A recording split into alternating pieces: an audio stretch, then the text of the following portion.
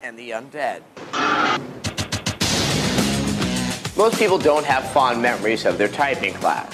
Can't really say that it was graphically intensive, nor did it get your pulse pounding. But that's a little bit different when you play Typing of the Dead from Sega. It takes House of the Dead 2, and instead of giving you a light gun, you have a keyboard. Certain phrases appear on the screen, and if you type them in fast enough and correctly, you will kill the zombies that are coming after you.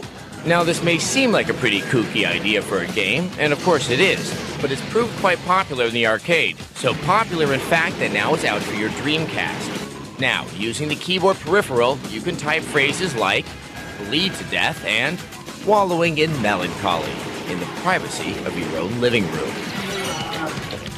If you don't know how to type, well, that's okay. The Dreamcast version gives you an added bonus. Hi, my name is James. I'm an AMS agent. You're about to start some serious training. If you want to be able to live to take your pension, start training.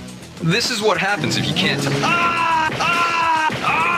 So if your parents won't buy you House of the Dead because it's too violent, Typing of the Dead might be the way to go. Not only is it tons of fun, it's sure to help you get high marks in typing class. This is called the home position. So, how can Adam kill all those zombies when he only types with 2 fingers?